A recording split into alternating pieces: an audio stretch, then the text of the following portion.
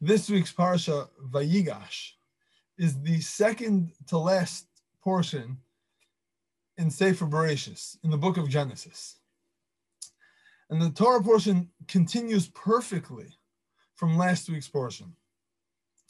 Yehuda and his brothers, Judah and the other brothers, are all standing together face to face with Joseph, the ruler of Mitzrayim, the number 2 man in the entire world at that time.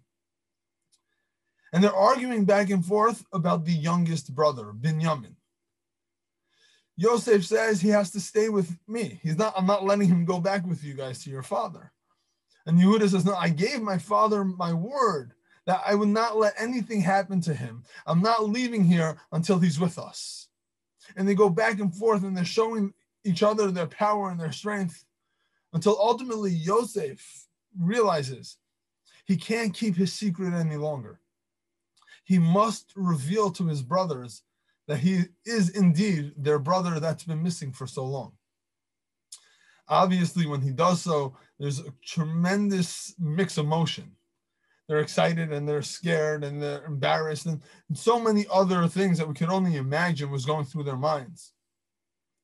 And after having a little bit of doubt as well, Yosef proves that it is truly him. And they reunite and he gives them gifts and he spends some time with them. The brothers then go back home. They go back to Yaakov Avinu, their father, to share this amazing, amazing news with him. And when Yaakov finds out, he was also given a little bit of a hint, a little bit of a tip-off, because Yosef sent a little bit of a sign, of a clue as to what they were learning previously before he left so many years before. And Yaakov, at this moment, he picks up his entire family, which the Torah tells us are 70 people. And they all traveled down to Mitzrayim. They all traveled down to Egypt together.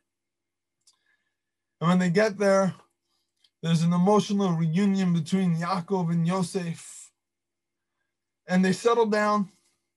And Yaakov Avinu, as well as the brothers, they meet Paro, the ruler of Mitzrayim.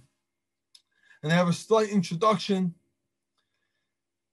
And the brothers ask Paro to please give them a certain lot of land where the family can dwell. And that's Paro agrees to. He gives them a land called Goshen.